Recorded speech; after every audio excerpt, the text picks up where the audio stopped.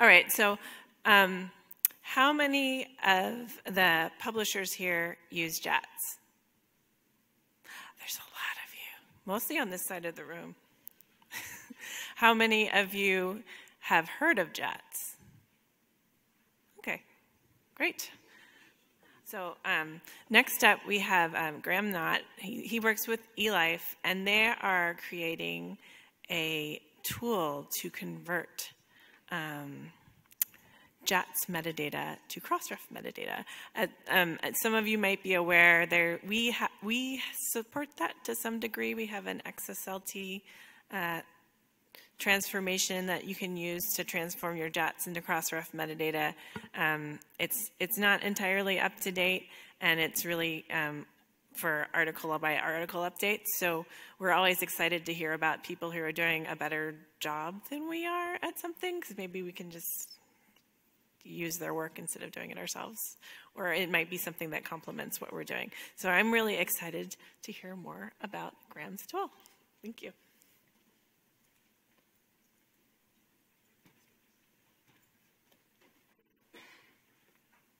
Hello, thanks Patricia.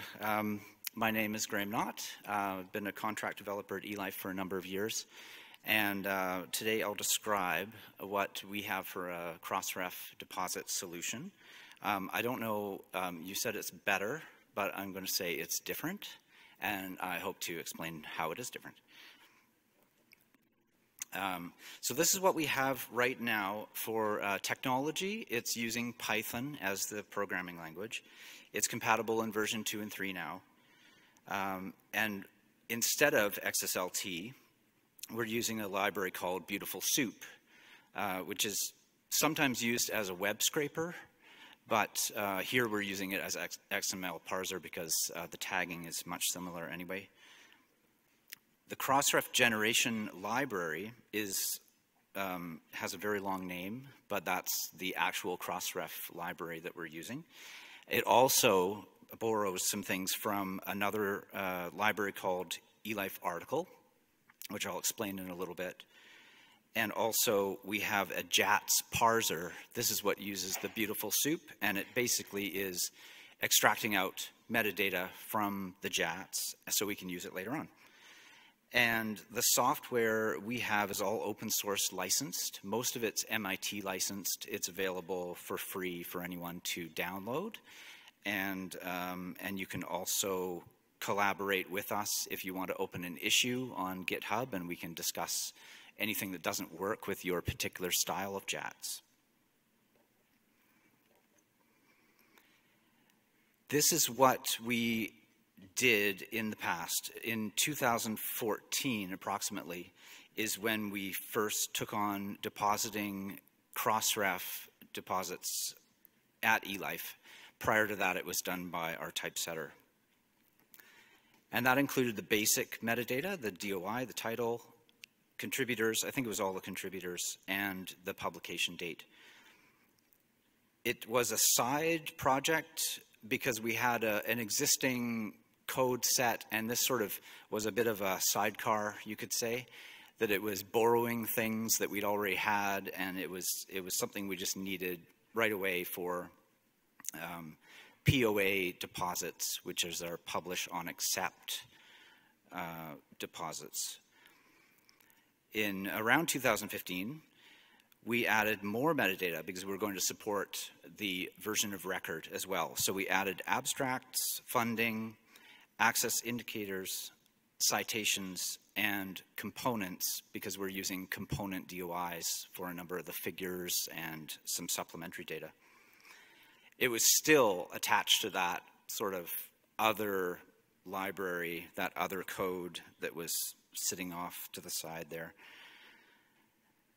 And in 2017, we thought we should make it its own entity, make it useful for others.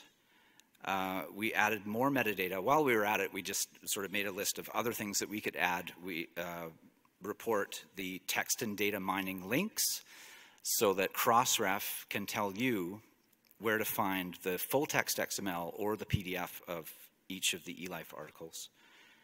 And we also reported the data sets using a related item tag. The code libraries, as you saw on a previous slide, were broken apart so that we could compose them in different ways. The article objects can be used in a few other of our projects, and the parser had already exists that would extract things from JATS so that we could use them later. We also got some samples from Patricia and from some other sources that were non-eLife XML.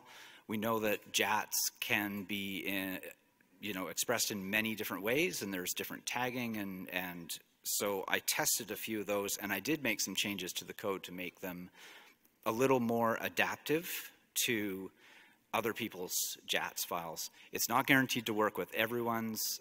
It may omit a few things if you tried it as it's written. That's a chance for it to be further enhanced. And really, one of the goals in 2017 was to contribute back. We wanted to make sure that people could actually use this, that it wasn't a big hurdle to try and understand how they could integrate it into their existing workflow, or perhaps if they didn't have a lot of technical knowledge, how they could get it going for themselves. Here's how it works for eLife. We have all of the article data in JATS XML, and that starts as the input in step 1 there. Then it's converted to, in the center, you'll see Python objects. And this was just an easy way to populate them with all the metadata that we want. And then there's a common way of reaching step 2, which is the Crossref XML output. In the center, you can see the article has some standard metadata, as you'd find. It has all the publisher and ISSN. I didn't put that in here. It looks like some of them are even coming out of their boxes, the names. So you can have, of course, multiple contributors. Each contributor can have multiple affiliations. You can have multiple article dates as well, licenses, data sets, funding awards, citations, and the components. Also, I wanted to, because people have mentioned, of course, that you could have some incomplete or not so great data. It does, of course, depend on how good your JATS input is. We're not going out and looking for ORCIDs. We're not looking up DOIs for references. It's all coming from this source, and it's not going to external services to try and populate any of these. Of course, you could do that. You can compose it in a different way. And the Crossref XML on the outside is just including all the metadata that is possible to include. And it's one of the more recent schemas. I think it's maybe 4.4.2 or 4.4.3. As part of making this usable for other journals, I moved out a lot of the configuration. Of course, the word eLife for a journal, not everyone uses that. Of course, you're a different registrant at Crossref and depositor name. So those can all be put in this .cfg file if you're running it yourself, and it will just insert those in place of wherever eLife is for us. There's there's more than 20 options, but those were really to make sure that we could, for eLife articles, report everything we wanted to, but also not lock in other people to using our format. You could also turn things off that are configurable. One example is the DOI pattern. We don't have the URL of an article in the JATS file. So this allows us to take that manuscript number, which for us is a 5-digit number, and create the URL for each DOI. And that's in the configuration file. That's something you could do per journal. Also, the pub date types. Looking through some examples, people use different values for their publication date, and these go in order. It will look for, in this case, we're saying look for one called pub. Next, if you don't find one, look for publication, then look for EPUB. I think we use the first two, and then the 3 and 4, sometimes we see in other people's JATS that I tested.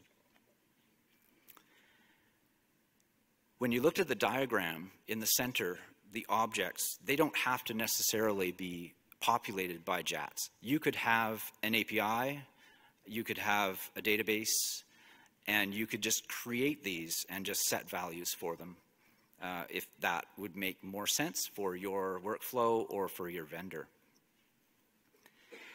You could also populate the ones in the center partially, and then you could set some or you could remove some data from maybe a different source. And because it is open source, you could also modify the code that we have. You could contribute those modifications back if we want to accept it in the main project. Or you could also just have your own copy of this, and you could pull in updates that we've made or just do your own thing. Some other possible integrations. One thing I've tried, and I have a demonstration of a web form, maybe similar to the Crossref one, where you just attach a file from your computer, and you'll at least see what can this library produce for you without having to install anything. And it was a way to lower the barriers, see, of course it's going to pick up your abstract. I sure hope it will pick up your abstract. So if you see it there and you want to send abstracts, this might be a tool you want to use. You can see the output and compare it to what you're sending now. Another idea is to integrate it. You could have it as almost a service or an API on a whole different system, and you just send out data and it will send back the output to you. And you don't have, in case you're not running Python, you have a different platform, you could just have it as a service in another area. And here's some links. There's just the eLife Sciences website. You'll find the code on GitHub. This is where we do all our development and collaboration. And I also have a link to the web form demo. I can probably, if you have any JATS XML, as well as questions about JATS XML, it looks like a lot of people are using it, but also some people don't know much about it. I'll spend some time in the labs area, and you can find me, and I'll provide any information I can and see if it would work with the tool and see what we can do. Okay, thank you.